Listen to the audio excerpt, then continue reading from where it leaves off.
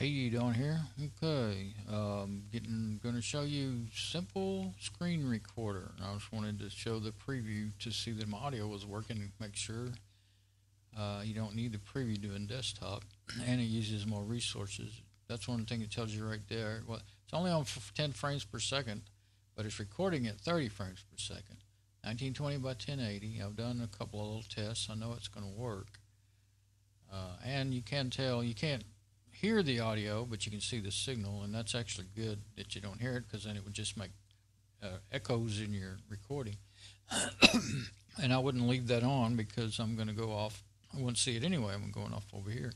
Here's how I installed it. I discovered it. Well, I didn't think about opening up the website, but I actually first I was trying to install GTK Record my desktop, and it is. I kept looking and looking in DNF, Dragora, DNF Dragora,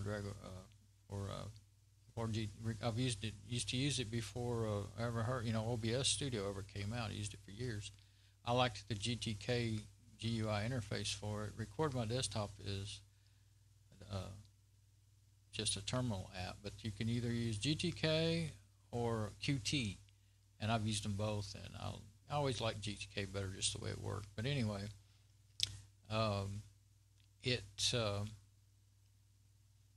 not there. Fedora, it's not in the Fedora repos, and well, I think it used to be in the RPM Fusion repos. It's not in either one. Now, it might be in Debian still. I kind of think maybe it is. I think I installed it on my laptop that has Debian on it. But anyway, and I tried just record my desktop, and still no match. So then I just left that there, and I had already found this some simple screen recorder, and the command is DNF install simple screen recorder. So I ran it, found it, on just searching for desktop recorders for Linux, and just went there. It was. It's very small. It's only 2.3 megabytes, and got it installed. And so then I went ahead and closed that. Now went ahead and did a search on my with the desktop search app. It goes away when you go up there, but you can see up there where my mouse was, and there it was, simple screen recorder. So I opened it up. I just did screenshots because I knew I couldn't. I knew I was going to set it up, and I knew that it, like if I tried to do an OBS video of it, then it would. They would both be wanting to take control of the desktop and the audio and everything else, and it would just be conflict. So all I could really do is do screenshots. They call it SSR. It makes me think of USSR instantly. I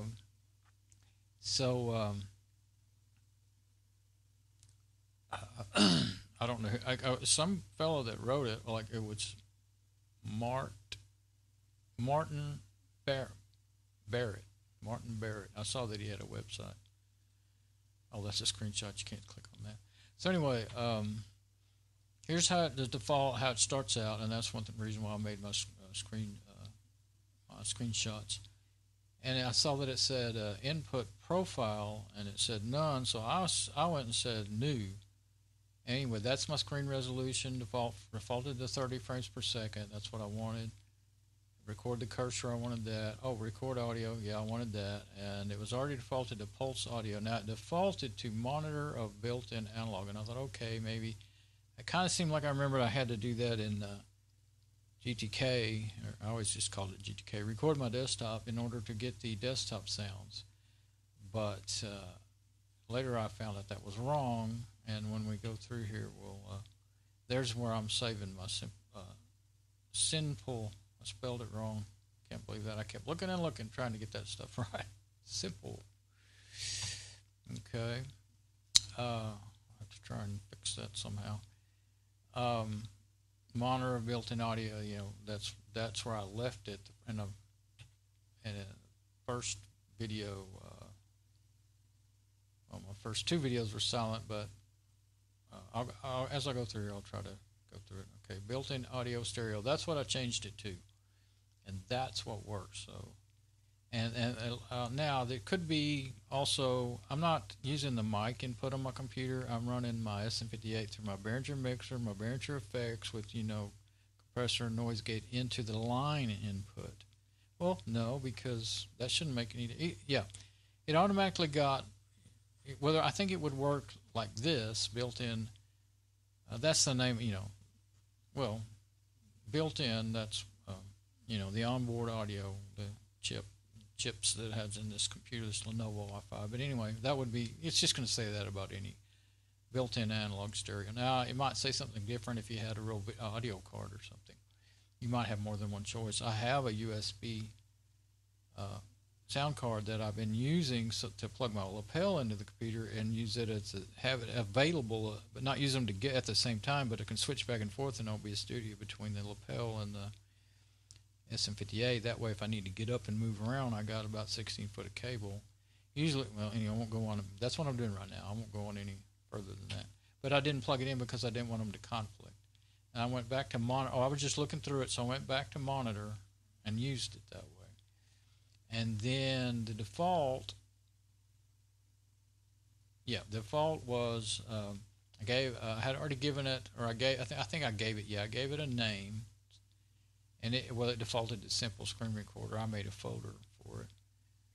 And the default was Matroska MKV H264 constant rate factor. I just left that alone. I don't know really what that's supposed to mean. So I left it alone. I guess it's, I can kind of guess they're trying to keep a constant, the factor, it's not the constant bit rate, but a factor, sort of like an average, I guess, that it's trying to keep of the bit rates. Because, some bit rate formats are variable and some are, constant bit rate is CBR, and that's actually the only one that you can stream to YouTube is constant bit rate. You might have to throw that all the way up or something to get it to work on YouTube. I'm not sure. I did see a post on their page where somebody did make it work on YouTube, but then you can't. But then they're in that post. They said, could you implement a way so that we could save the file and stream at the same time? That's what OBS does by default. You can do that. And anyway, so I thought, okay, well, I'm just going to save the file. Because if you lose your connection, something goes wrong, then you lost your video. So, or at least you lost that portion of it. And what I do is stream to YouTube normally on OBS and save the file as a backup. And sometimes I have to use it. But right now, every time I click on Start Stream on OBS, it crashes, and I've tried to fix it. Well, a couple of weeks now I've been trying to fix it on and off. I spent 3 days here and 3 days there. I think it's been the third day I've been trying to fix it again.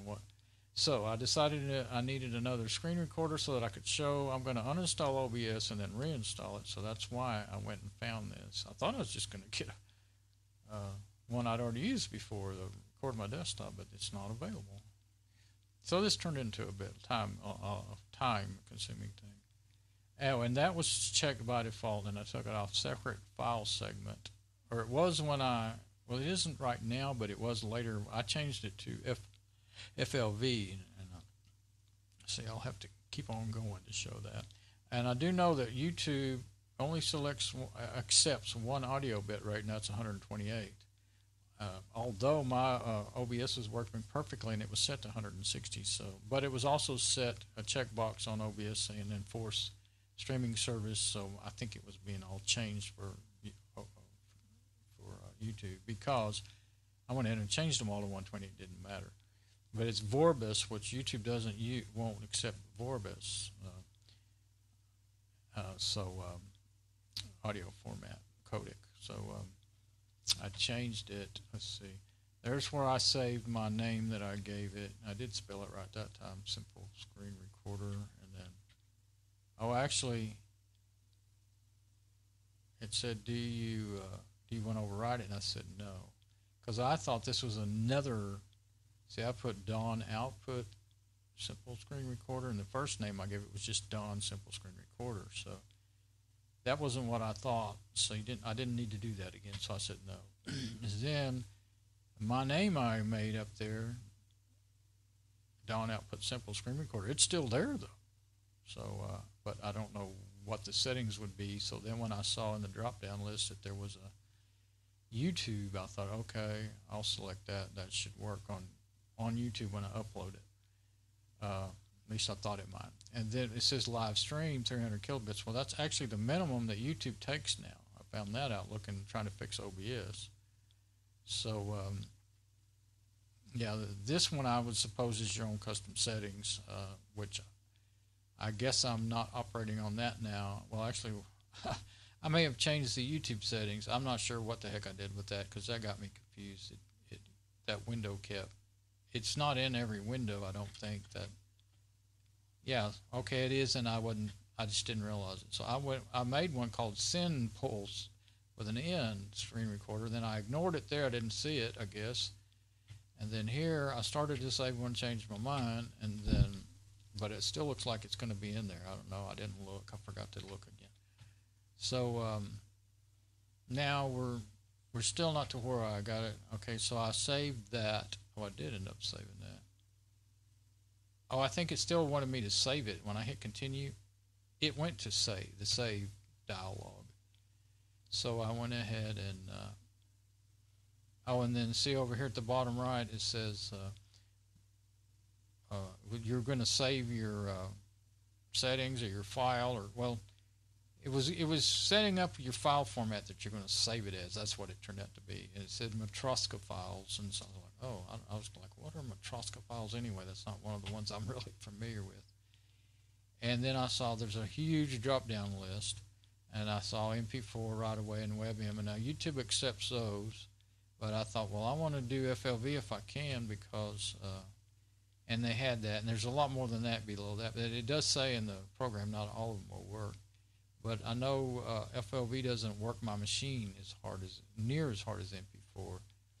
And WebM, it's all right, but some things it doesn't work real well with. And so I wanted to go ahead and stick with FLV because I've had really good luck with that using OBS. So I did that. And then when I got back in there, I was like, no, wait. I know YouTube doesn't support Vorbis, and why does it say Matroska still? And it says MKV. So that's what Matroska is. Yeah, that's what it is.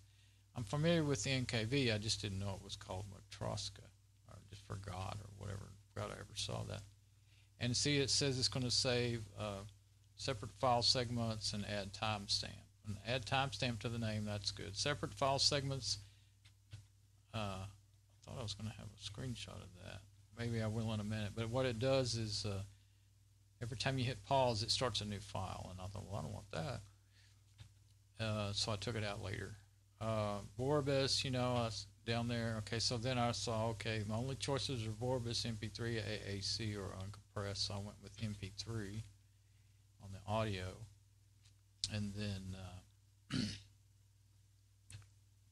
there's where the explanation, it tells you what they think is best and everything.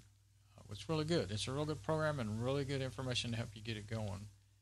You wouldn't even have to already have a lot of knowledge about this stuff. If you could just, like they said at the beginning in this web page, you just take the defaults and it'll work. Of course, that doesn't mean it'll work on any other service. Like YouTube, you couldn't upload these files to YouTube. I knew that already because I had that problem with Record My Desktop. I actually still have about 200 videos I had made with Record My Desktop that I need to transcode into, something that YouTube will take.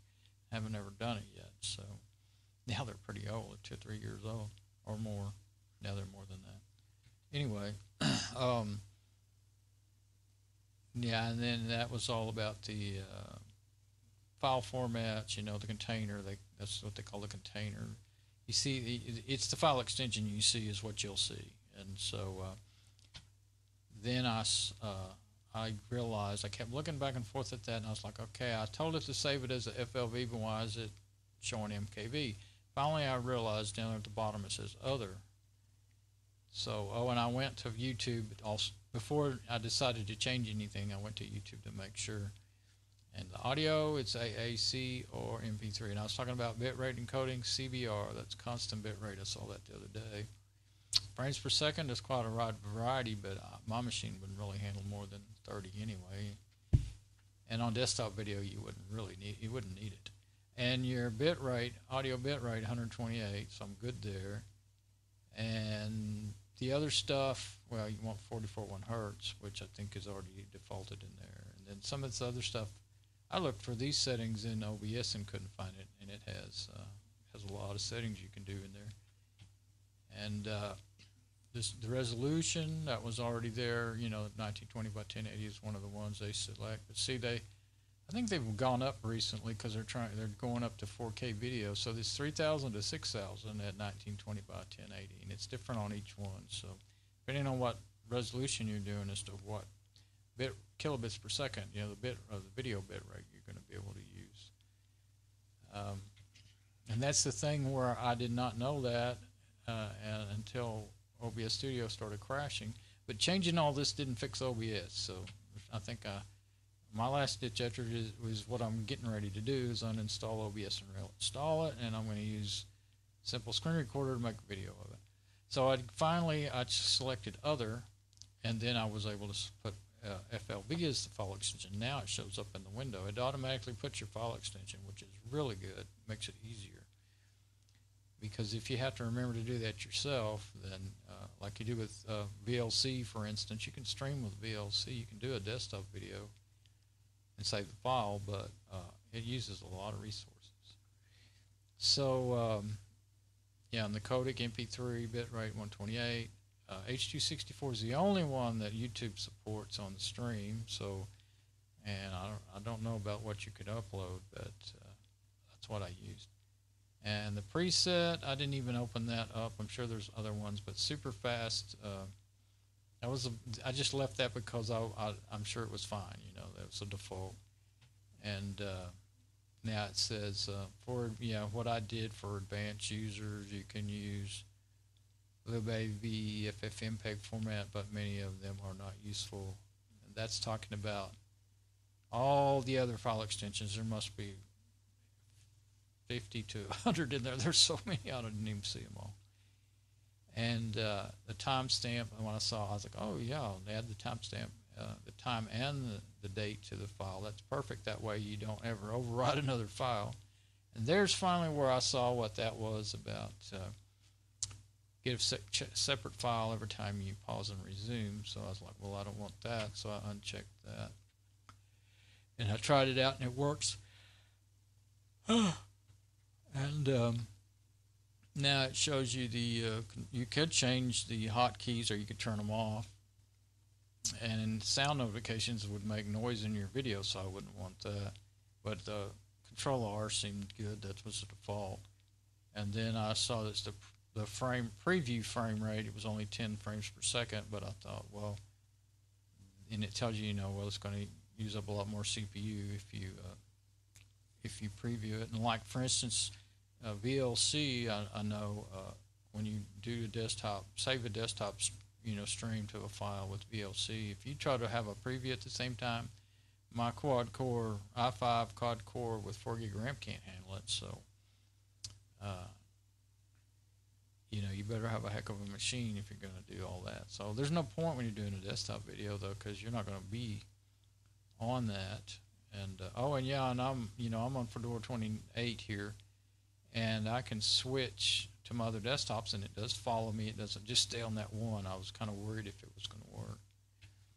So I say that and watch it not work, but I'm sure, it worked before, so it should be working now. Now there's a preview when I turned it on, but there's no, I don't think I was talking then anyway, but there's no audio there. Now I realize that I didn't have the audio settings right anyway, so I tried a couple of tests. So then I decided, I can make the screen bigger so I can read this stuff better, like that. The log down here at the bottom, that tells you what's going on. This tells you what's going on when you're recording. And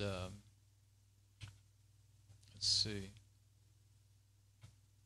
Oh, there's one when I was actually recording. See, screenshot of the output. And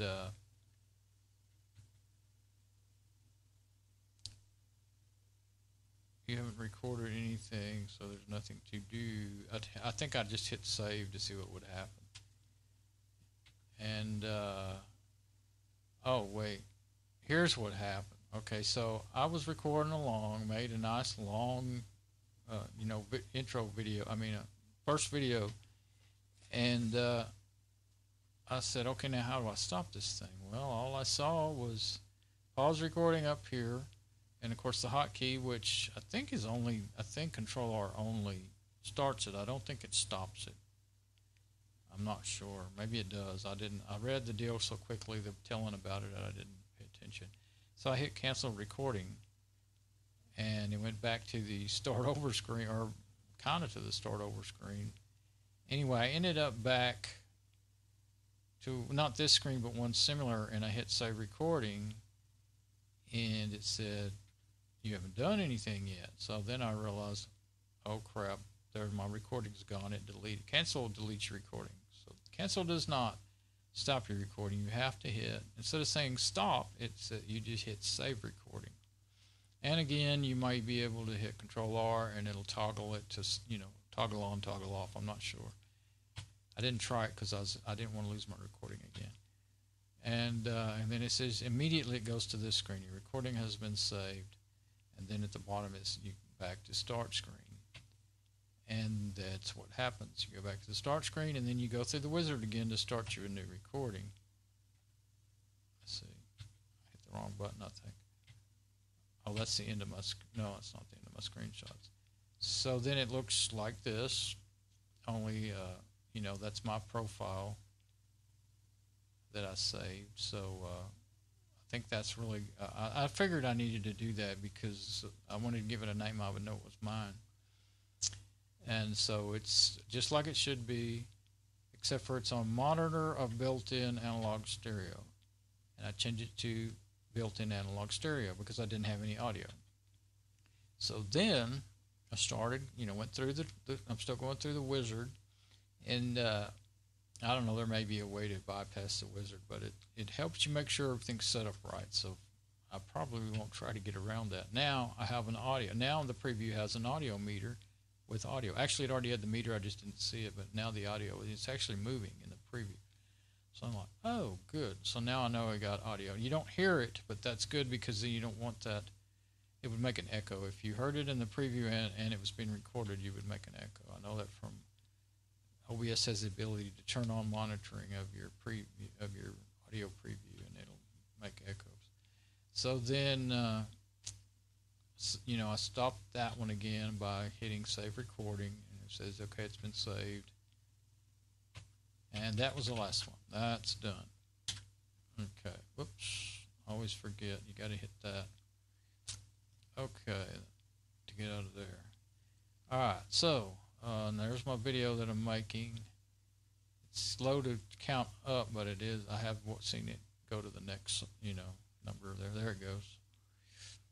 So it seems slower than when you're making one with OBS. I don't know why it would be, but well, it could be because it's not using as much space. That's probably what it is. Look how small those files are. But it is just a desktop video. I don't see why that would make any difference. And it's an FLV flash video format is what that is. And it could be that the resolution's rather low since it looks good when I watched it back, but yeah, it could be that you just said YouTube. I selected the one that said YouTube. I'm hoping that, I'm pretty sure they will because, like I just showed you, everything I just showed you, I can upload these and they'll work. And what I was thinking ahead of time is, what if I did want to just stream one? Then it should work as a stream. That's the other thing I was thinking. So, and it doesn't use, it's just pretty steady at around 17% of the CPU, so that doesn't, and the OBS usually stays around 23%, and then it'll go up and down depending on what you're doing. When you switch over to a camera, it usually goes up, and you can catch it if you come back and look at this, as you're switching. Well, actually, I can be on the camera, then I can come over and look at this. I can anytime I want, But you can't do any cameras or anything. It's just a desktop recorder. but that's pretty cool, especially for a backup desktop recorder. Or like there's been a lot of times recently when I wanted to show exactly what I was doing in OBS, like the settings and stuff, and can't show them because you can't do them. Of course, I don't know what would happen if I opened OBS. I'll do that later, not in this video, but opened up OBS, and while this is running, it'd probably just get an error saying OBS can't work because this one's recording, But for all I know, something could crash, so I won't do that right now. I don't want to mess up this video because I'm going to plan on uploading it. So that's my first run of or not my first run, but that's my simple screen recorder. It's got that HAL looking thing, HAL from 2001 Space Odyssey. I mean, it's really just a record button. I guess you could click that, but I'm not going to. I'm going to click. I don't want to do anything that I'm not sure works. I'm going to click Save Recording, and then we'll go from there with all this. Okay, so, it's already 26 minutes, so it's the time, frames per second. It's really doing good at staying on frame. I thought, yeah, now see 29.9, it's staying really close to 30 frames. None of them stay exactly on, what you set for frames per second. I had kind of, I knew that, but if they can't be variable, then they will, I knew they all drop frames when they need to, then you would just probably break the video, or crash the app. File size 85 megabytes, bit rate. Yeah, see, that's a really low bit rate. The one I showed in that screenshot, actually, the minimum for streaming to YouTube is 3,000. So really, if I was going to stream to YouTube, I'd probably have to change it to that 3,000 instead of that YouTube format, Then I would get a lot bigger file. Yeah. That's why I'm getting small files, but they looked great when I watched them back, so that's fine, MP4 would be a little bit better quality, but encoding MP4 live, on a desktop video or whatever, with OBS I was doing switching between cameras and desktop video. This machine can't handle it for very long at all. It starts wearing out, so filling up the memory and the cache and everything. And I think it works the processor too hard. Well, it doesn't work the processor super hard because, like I was saying the other day, I was doing it. And actually, I found out that it works better using FFmpeg than the default. They don't say what it is, but the default OBS encoding codec engine, encoding engine, codec, whatever they call it. It just says regular or default or something. There's two choices in my system, FFmpeg, because I have that installed, and the default.